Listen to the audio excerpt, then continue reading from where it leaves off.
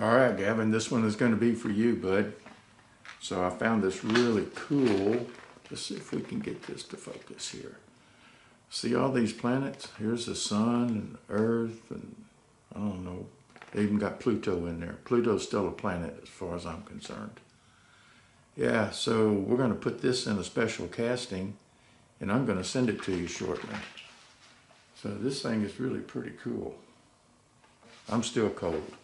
Man, my ears are cold, my hands are cold. I hope it's going to warm up. Texas is supposed to be warm.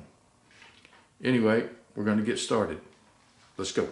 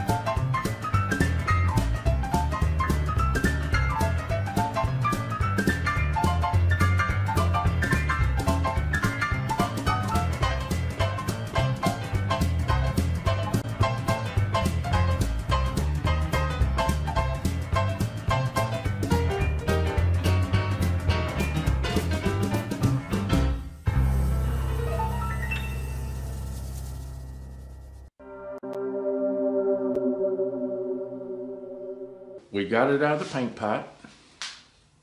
I don't know if you can see that. Let me see here. Okay, so this is the mold. We still have it in the mold. And remember, I put some hot glue on there. You saw that in the video. But I think if you look close, right in here, we're gonna have like some of those explosions from the sun come through on those close planets, like Mercury and Venus, Mars, whatever. Yeah, so we're going to cut this off right now. Let's see what's in it.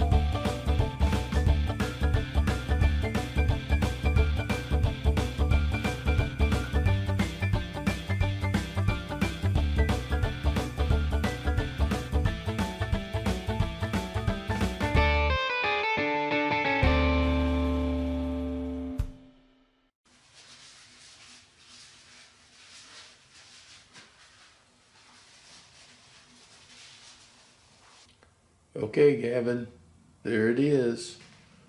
I got you some solar flares in here. Watch it change colors. Let's see, where are those close planets? Here we go.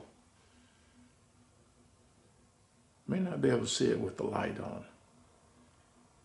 See those planets? They're receiving solar flares. So I've got to let it cure 2 or 3 more days and buff it one more time. So probably by Wednesday or Thursday, I'll get it in the mail to you. It's still changing colors. Look, green. Looks pretty cool in the dark. Let me see if I can get some dark. Hang on.